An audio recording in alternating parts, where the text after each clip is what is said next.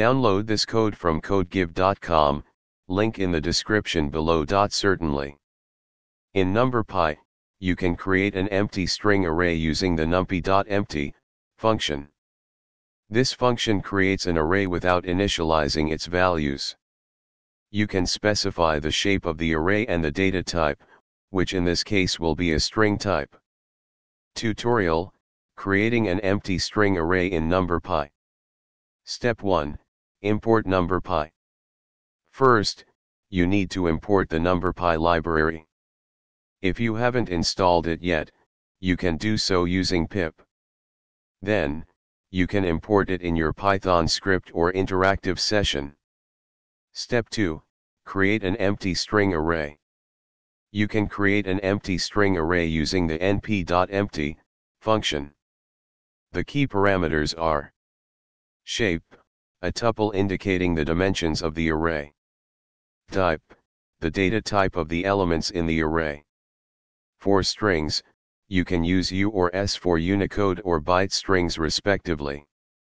Here's how to create an empty string array. Code example. Explanation of the code.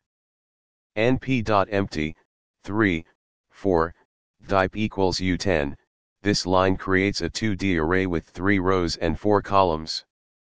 The U10 specifies that the data type is Unicode string with a maximum length of 10 characters. The contents of the array are uninitialized, which means the values will be random and may not be human readable. We then print the array, its shape, and its data type. Important notes. Uninitialized values: the values in the empty array will not be 0 or empty strings, they will contain whatever values were in memory at the time of allocation. It is important to assign values before you use them.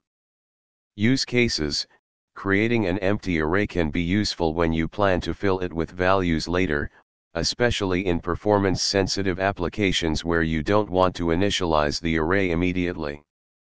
Conclusion: using np.empty allows you to create an array of a specified shape and data type without initializing its values.